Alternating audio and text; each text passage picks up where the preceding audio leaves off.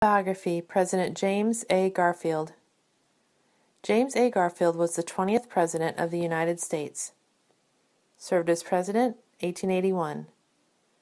Vice President, Chester A. Arthur. Party, Republican.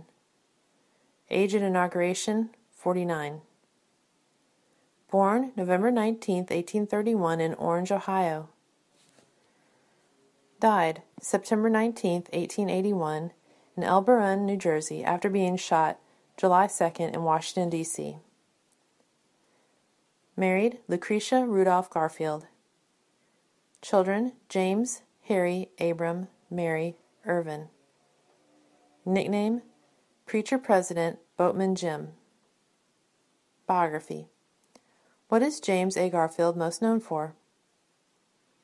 James Garfield is most known for being assassinated only 200 days after becoming president. He was killed by a former supporter who was angry that Garfield didn't give him a job in his administration. Growing up.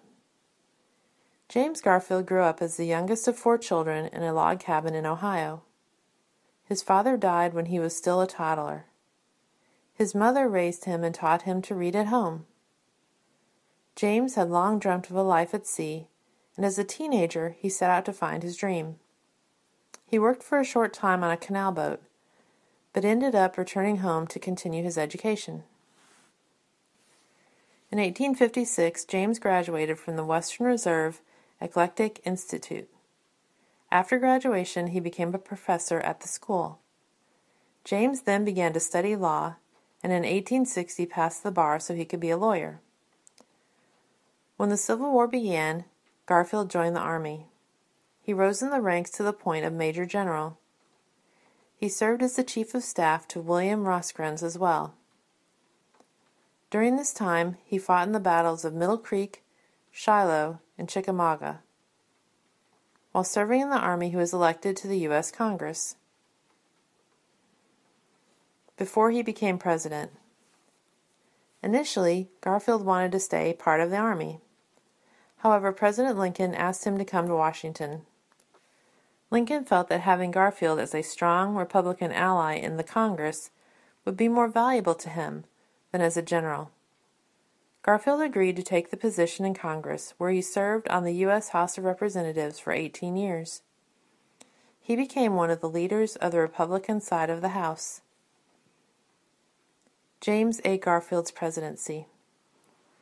Although Garfield was president for only a short time before he was assassinated, he managed to make a mark while president. He was adamant that political corruption come to an end. He refused to give supporters jobs within his administration just because they supported his campaign. He thought jobs should go to those most qualified. Garfield also refused to give in to the Senate over political appointments. 2 senators even resigned over the issue, thinking they would make Garfield look bad and they would get their jobs back. Garfield stood firm, though, and ended up getting his way in the end. How did he die?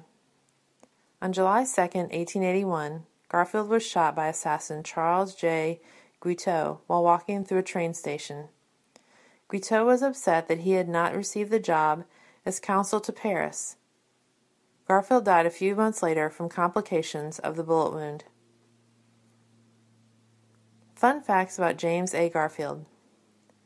Because of Garfield's powerful voice and his ability at public speaking, he became known as the Preacher President.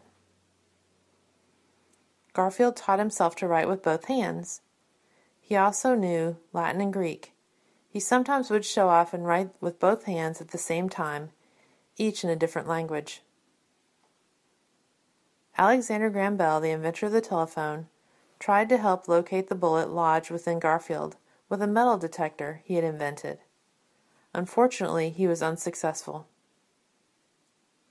When he was shot, Garfield exclaimed, "My God, what is this?" He won the presidency over Democrat Winfield Hancock by the slim margin of 10,000 popular votes. There were 7 presidents born in a log cabin. He was the last of the log cabin presidents. There were 3 presidents in the year 1881: Hayes, Garfield, and Arthur. He was the first president whose mother attended his inauguration.